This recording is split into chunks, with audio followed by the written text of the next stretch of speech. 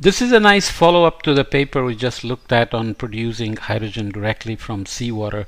This one is titled Kilowatt Scale Solar Hydrogen Production System Using a Concentrated Integrated Photoelectrochemical Device. So photovoltaic and electrochemical devices are integrated to use concentrated solar power to produce electricity at kilowatt scale, and also co-produces heat, as we will see in a minute. Reading the abstract, the production of synthetic fuels and chemicals from solar energy and abundant reagents offers a promising pathway to a sustainable fuel economy and chemical industry, which is a very optimistic view. We need safe, scalable, carbon neutral or carbon negative systems, of course, for net zero and decarbonization of the system. For the production of hydrogen, photoelectrochemical or integrated photovoltaic and electrolysis devices have demonstrated outstanding performance at the lab scale, but there remains a lack of larger scale on-sun demonstrations at greater than 100 watts. So kilowatt scale is here the example shown as functional in this method. Here we present the successful scaling of a thermally integrated photoelectrochemical device utilizing concentrated solar radiation to a kilowatt scale pilot plant capable of cogeneration of hydrogen and heat. A solar to hydrogen device level efficiency of greater than 20% at an H2 production rate of greater than 2 kilowatt or greater than 0.8 gram per minute, so that's the flux, is achieved. A validated model-based optimization highlights the dominant energetic losses and predicts straightforward strategies to improve the system level efficiency of greater than 5.5% towards the device level efficiency. We identify solutions to the key technological challenges, control and operation strategies, and discuss the future outlook of this emerging technology. I'm going to give it a very brief introduction. So here is the nice integrated system with the reactor here, solar concentration disk, CSP, the concentrated solar power kind of solar energy production as opposed to photovoltaic is being used in many places like Spain. There are advantages and disadvantages that you can read about and have podcasts elsewhere. So you can see the system has various details. I won't go into all of that. Main water supply, solar dish, electrical cabinet. There is a person at scale to tell you how big this system is.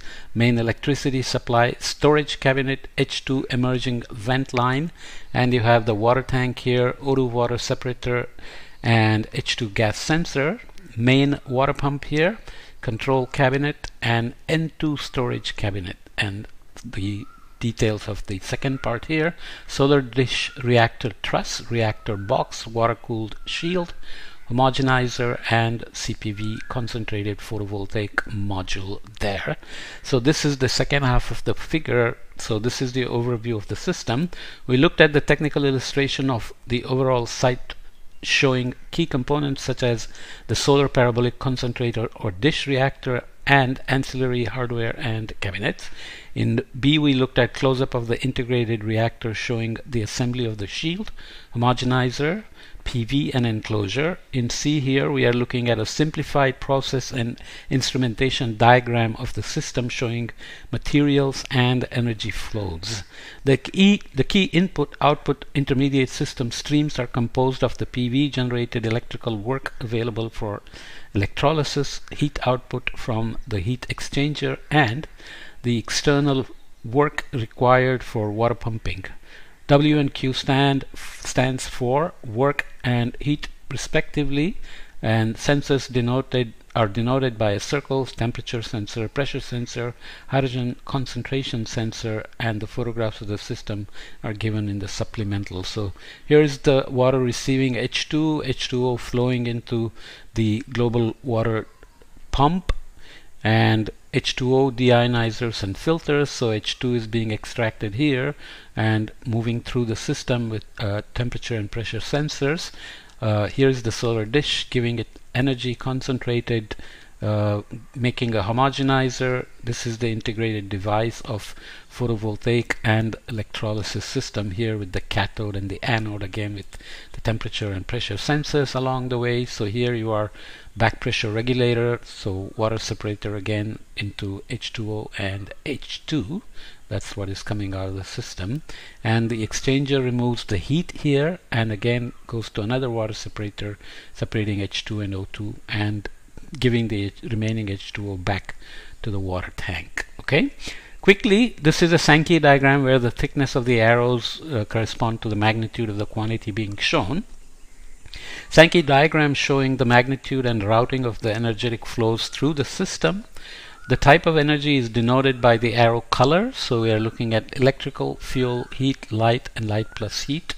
You can track the color code. Calculated from averaged data for 20th August 2020, so real life situation here, where reasonable estimates are outlined further in the supplementary information that you can look up.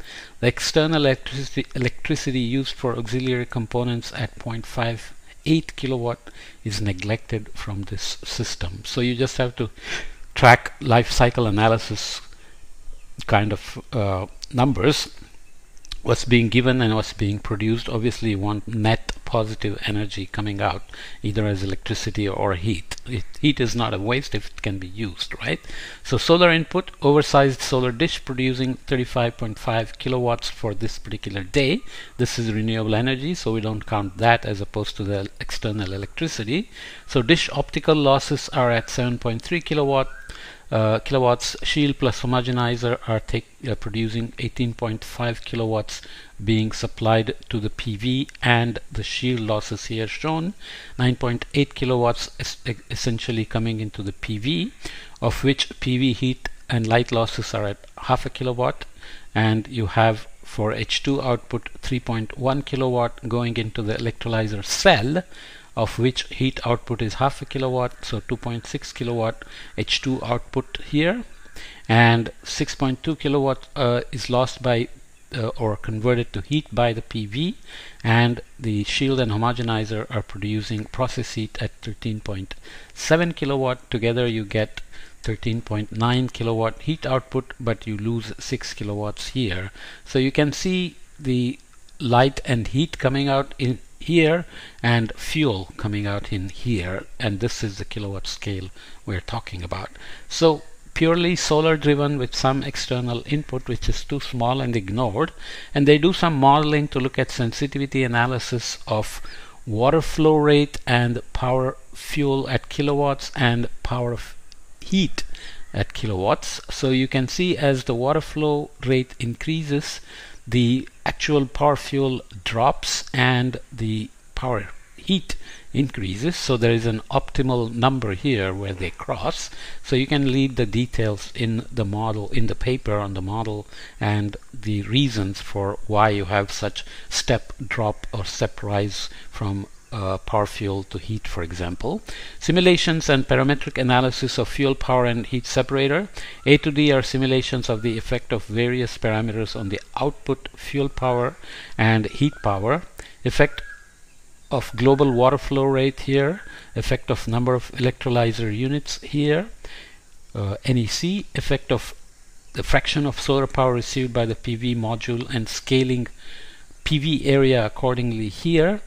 And effect of improvements in light homogeneity for all the dotted lines indicate the original values from the experimental demonstration. Okay, so there are losses involved which crash the system here in terms of power fuel production and convert it almost all to power heat here as you increase the number of electrolyzer cells. So there is an optimum number. This is not optimum here, but that's where the results are shown. So sorry about that.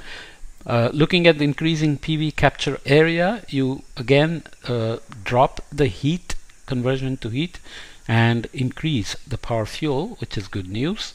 Okay, so you can see the kilowatt here and kilowatt here for both.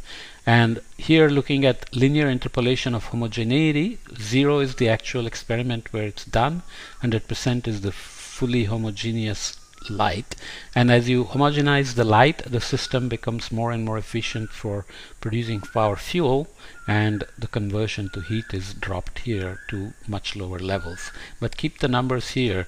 These are going from 13.7 to 14, and here going from 2.5 to 3. In all these figures, the power heat is much larger than power fuel in terms of hydrogen. Okay, reading some bit of the conclusion, using the validated model, a parameter study is used to investigate promising optimization pathways, where key results are shown in figure 7, which we just looked at here.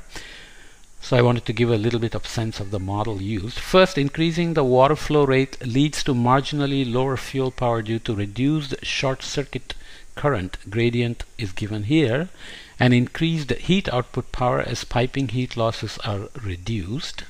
So I won't read all the numbers. However, with correspondingly colder output temperatures, so you have output power, the heat loss is reduced, but the resulting heat is also coming at lower temperature. Secondly, this analysis demonstrates that increasing the fraction of solar power received by the PV module and scaling the PV area accordingly, that is improved matching of dish power to the PV power, and improving light homogeneity could substantially improve output fuel power at 0.09 kilowatt hour 0.09 per kilowatt hour percentage and 0.004 per kilowatt hour respectively, okay, while leading to a comparatively smaller decrease in output of heat power. Finally, in the present configuration, increasing the number of electrolyzer cells in the stack would only moderately improve the hydrogen production power, as it is limited by the light inhomogeneity. This trend continues until 42 of number of electrolyzer cells, when the performance rapidly deteriorates due to the operating voltage exceeding the voltage at PV maximum power. Okay, so these are observed before as well, as this reference here says. So it's a rather brief introduction, but I wanted to include it because it's exciting new technology and is done in real world situation to show the amount of power and heat generated. The heat power generated is still large, but if it's used efficiently, there are combined heat and power units that are being used already and are much more efficient than just power units or just heat units, which are typically used at grid scale or district level and so on. We've talked about that elsewhere. So just keep these in mind. I'm going to post these two together at some point. I keep on recording these and keep posting about 3 per week, not to overwhelm the audience, but hopefully I will keep catching up with the recording and posting. Okay, bye.